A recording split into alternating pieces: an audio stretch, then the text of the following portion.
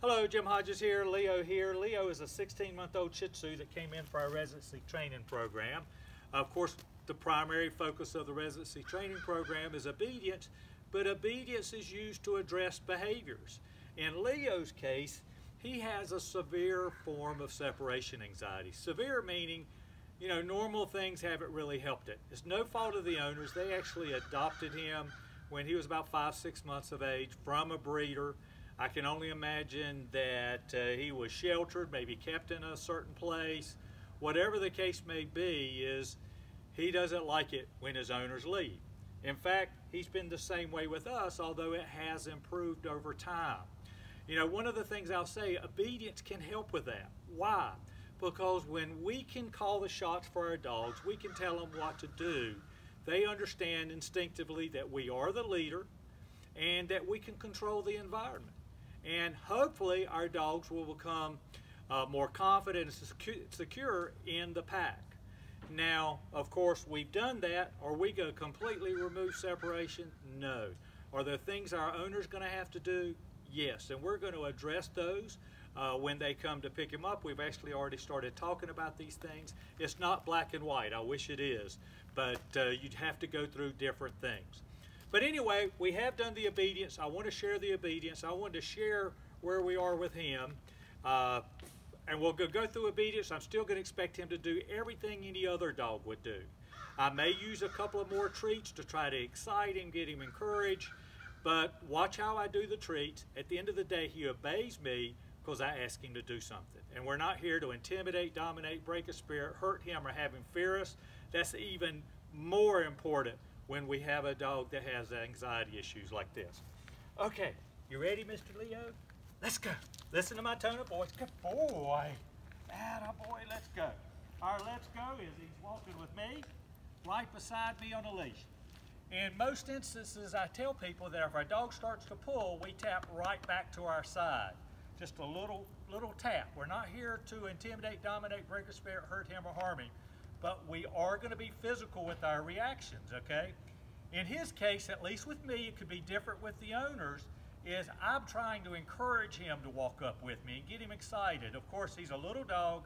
I take big steps. I tend to be a little faster than normal, but I'm going to encourage him to be with me. Let's go. Attaboy. And when he's walking, good boy. And when he's walking at me, attaboy. You're such a good boy. Let's go. So I'm not going to correct or tap the leash up on him. I'm going to encourage him up. I'm only going to tap the leash if he gets away from my side or starts to pull. Okay? Let's go. Sit. Hand signal for sit. He's supposed to sit. Attaboy. I love it when he watches me. Sit means sit. He has to hold that sit until I release him. If he didn't sit, or if he started to get up, it would be a little tap. No, sit, and then good boy. The good boy is not as good as if he did it right the first time, but it does let him know that my intention is for him to hold that sit. So when I break him in just a second, you're going to see a hand signal. Here's the hand signal for sit, but I'm teaching him the recall, and I'm teaching him to want to come to me. Break. Attaboy. Hands are right here. That's going to be the same with the come or the recall. Got to look at me to get it. Good boy.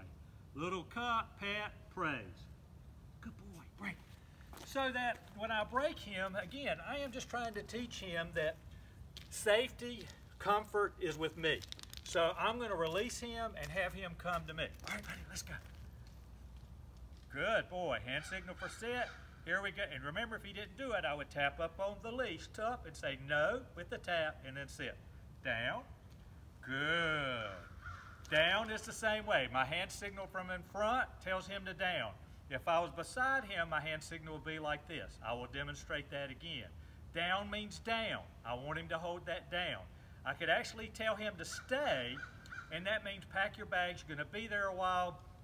You can chew on something. You can roll over. You can sniff. You can chew on a toy. I don't care.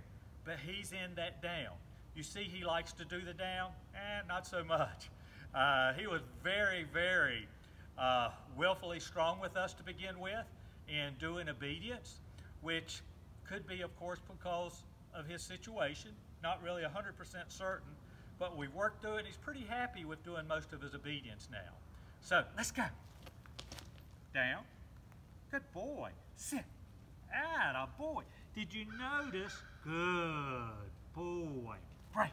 Haven't used a treat. I think I'm going to give him a treat in a minute. Again, did you notice my tone of voice? Calling him from that sit, from the down to come up into the sit command. Really powerful to do that. We were trying to create that emotional, spiritual bond, if you will, with our dog. And when we're happy, we're going to have a smile on our face. And studies have been shown that if we smile with our dog's bond grows stronger, okay? Now I'm going to do the COME command.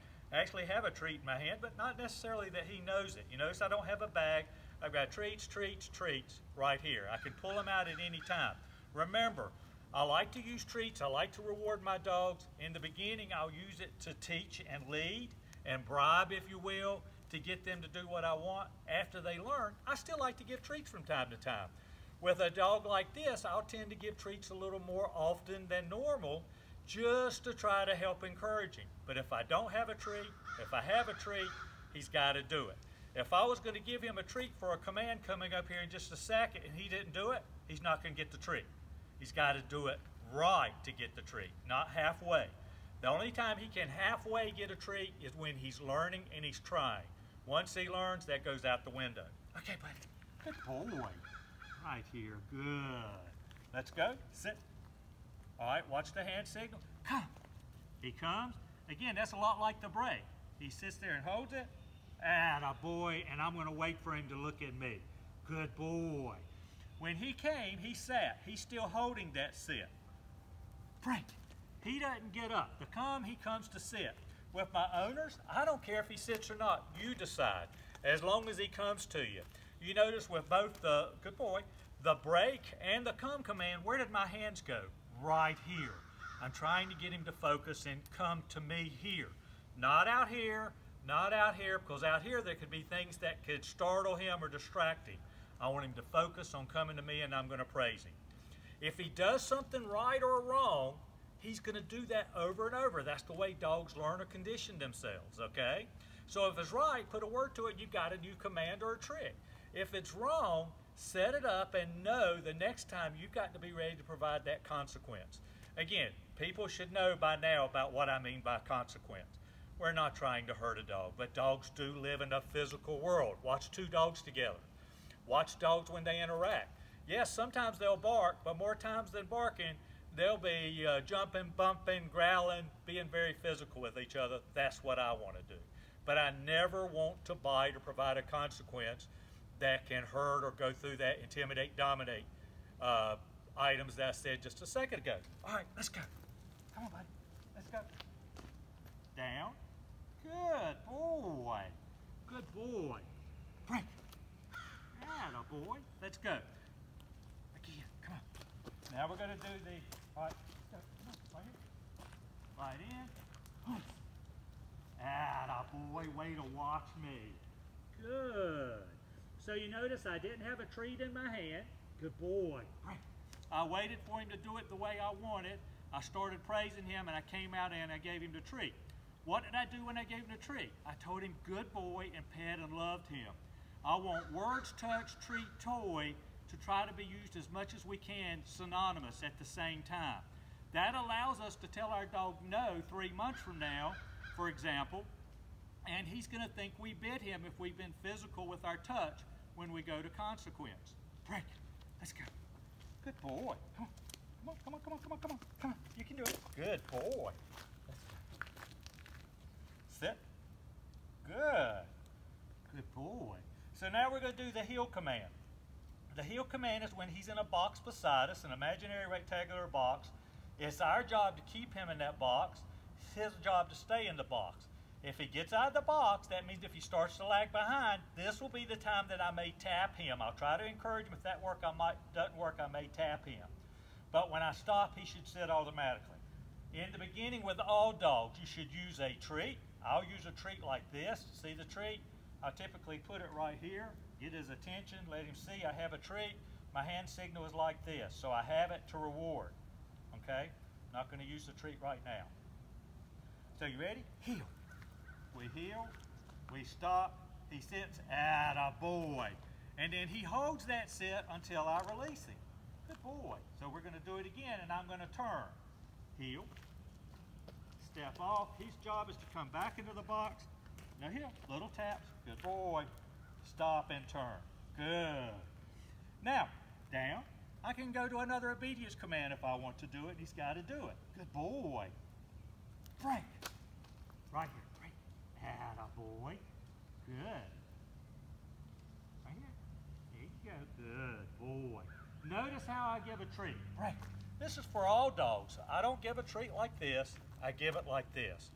It encourages our dog to nicely take the treat out of our hand, and then I can rub right up and pet and love him. Okay? Come on, buddy.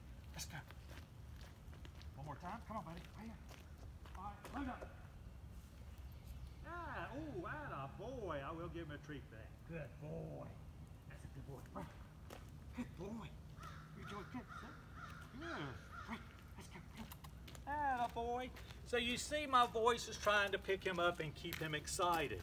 We want him to enjoy doing this.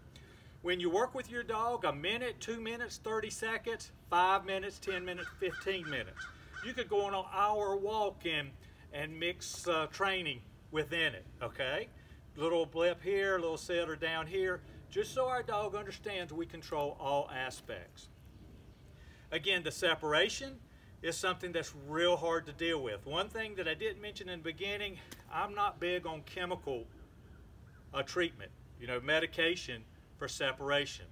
Unfortunately, there's some extreme situations that it has to be done, but I would recommend that that's always a last resort, okay? Hopefully we're not gonna be there. We're gonna see. When he goes home, he's gonna go right back to trying to do some of the things he was doing, but hopefully he's gonna spend a little more time in the crate just to begin with. We're gonna feed him in the crate, and we're gonna sort of start to ignore him. Another thing that's real important for separation is when we do leave, we change our routines. Because so many times we do the same things, we're creatures of habit over and over and over and every day, and our dogs start to cue in on it. And if it's a worry, they start to get worried. One other thing is sympathy and empathy are wonderful traits that God gave us humans, but it is not good to show sympathy and empathy to a dog. It's a sign of weakness, and we may be rewarding behavior that we do not intend to reward. So try your best to praise for the good things, keep the worries as non-existent that he can see or feel as possible. Thank you so much. If you need me, pick up the phone and give me a call. Jim Hodges Dog Training, 336-945-3232. Facebook, Jim Hodges Dog Training, or jimhodgesdogtraining.com. Thank you, and God bless.